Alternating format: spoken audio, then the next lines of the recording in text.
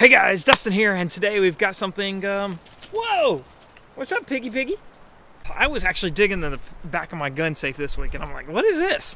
And I found my original rifle, like my childhood .22. But it's different, and it's not what you'd expect. And it fits right here, but it's not because I was that little, it's because the gun folds up that little.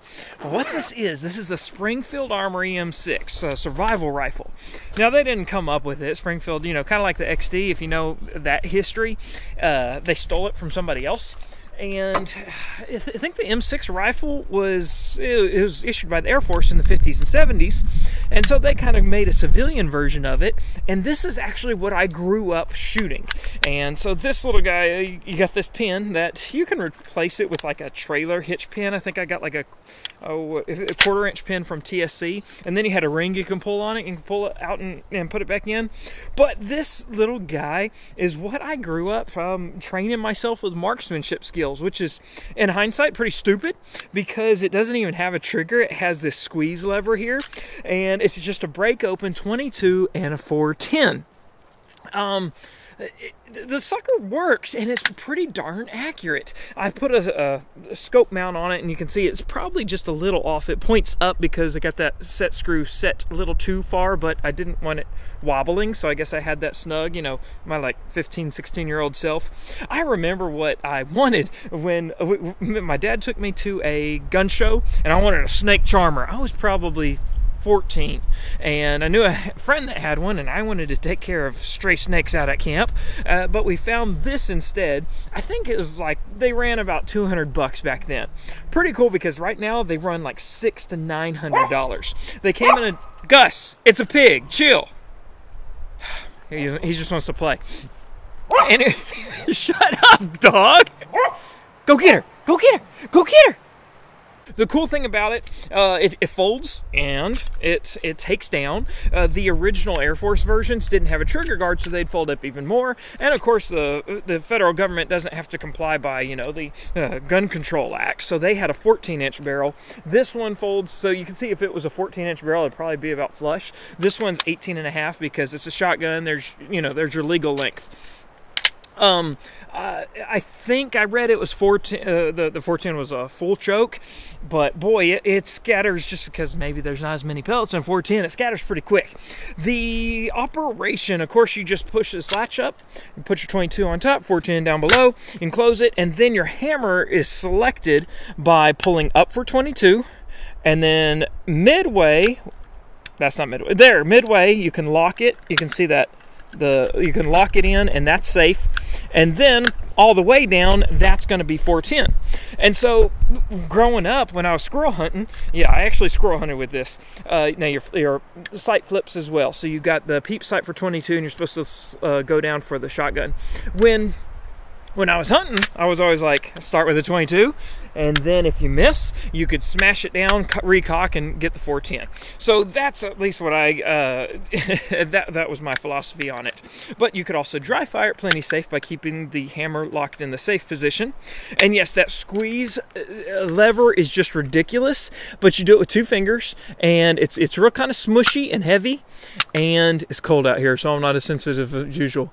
You just start squeezing, and then you'll feel, you don't feel much of a wall. Eventually it just breaks, but of course with plenty of practice, I learned where it was.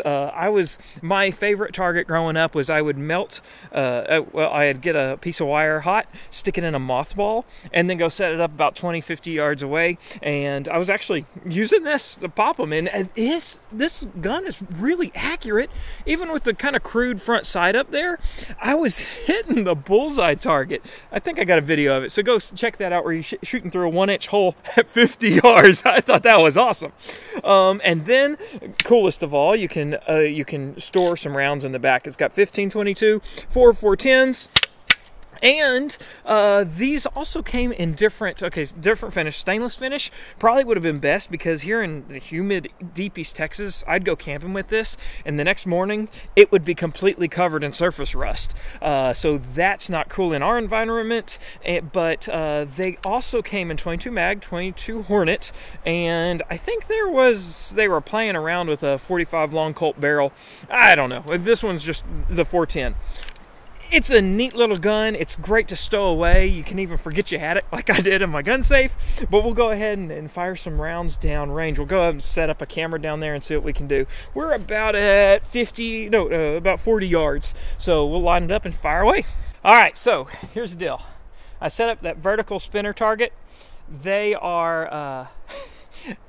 I could do a single shot Savage, but this break open, hammer cocking, selecting, finger pinching M6 is going to be a bit different. I bet I'm going to mess up the most by cocking it too fast and putting it on safe or shotgun. Let's shut up and shoot. Well, at least I hit. That's right, right? Okay. Okay. I don't know if it was even moving anymore. I'm wishing I'd oiled that thing now. Come on, come on, come on, come on. I should have hit it then. Oh, and over! Barely, but got it over. That's in 4 shots, too. That was perfect run. At least as perfect as I can ever get it. And I did it with this guy. Good. All right, so we've got something else I want to try because of the 410 capability. All right, so what we're going for is we got the MGM target down there.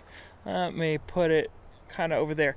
And hopefully, so when it falls, we'll shoot it with 22. When it falls and pops up, the clay hopefully will be in frame, and we'll try to blast it with the 410. So in between the shots, I'm going to be flipping the hammer and the and the sight. Maybe we'll have that much time, right? Yeah, that's the idea. Let's do it. There we go. Cool. All right, guys. Well, anyway, that's the Springfield M6, which was actually made by the Czech Republic here. But, you know, once you know, in the past, it was just the M6 survival rifle. Pretty cool. If you find one at an affordable price, you won't regret buying it because they're just a neat little gun to have because they're different. It's solid. I think that even the manual said, you know, just go ahead and put your forend of paracord on here and wrap it up. They're a cool little rifle that you can just keep around. So anyway, that is what I grew up shooting. The squeeze bar trigger is stupid, but it works. And so I guess if it works, it's not stupid, right? Oh, okay. Anyway, in the meantime, y'all shoot straight.